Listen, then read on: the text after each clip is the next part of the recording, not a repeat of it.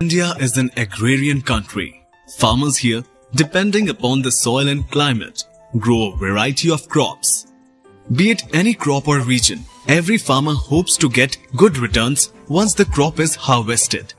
But if the market is down, they don't get the rates that they truly deserve.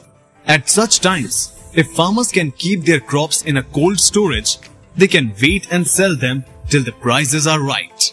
Ecofrost Technologies has developed a similar cold storage for farmers that run on solar energy. Ecofrost. इसको इस्तेमाल करना बहुत ही आसान है।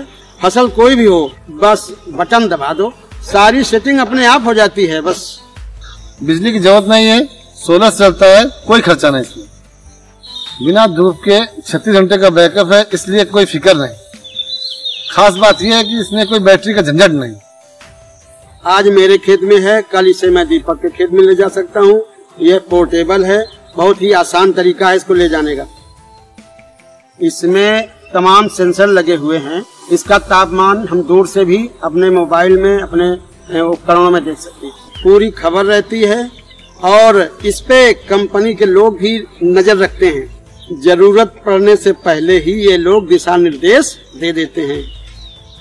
Ecofrost Technologies was established in 2010 by 3 IIT Kharagpur alumni. Using latest technology, Ecofrost is taking the Indian food storage to the next level using clean and green energy. That's why Ecofrost has been awarded many national and international awards. Through intelligent control system, Ecofrost sets the system temperature and humidity according to the commodity stored inside it and maintains it over a period of time.